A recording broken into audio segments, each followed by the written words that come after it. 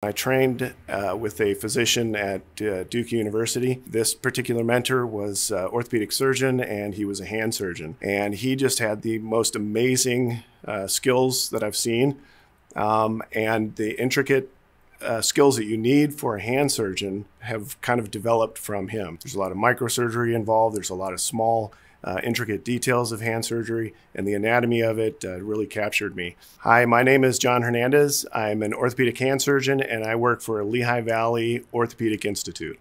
So as a surgeon of orthopedic surgery and hand surgery, some of the ailments that we deal with are acute injuries such as fractures or ruptures or lacerations. And we also treat chronic ailments such as arthritis and other musculoskeletal ailments that occur over time. And one of the best benefits that I have in treating you is getting you back to a function where you are at your best and very satisfied with your care.